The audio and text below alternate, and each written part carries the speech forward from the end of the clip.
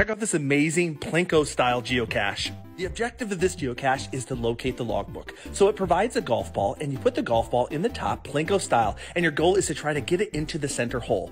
On try number 1, I gave it a shot, and nope, missed it. The cool thing is it returns the ball right to you for another try. So I tried it again, and no, I missed it again. Will the third time be a charm? Dropped it towards the middle, watched it drop, and it went into the center hole and dropped the ball and the logbook. I gave the logbook a sign, and then I returned the logbook back inside the geocache.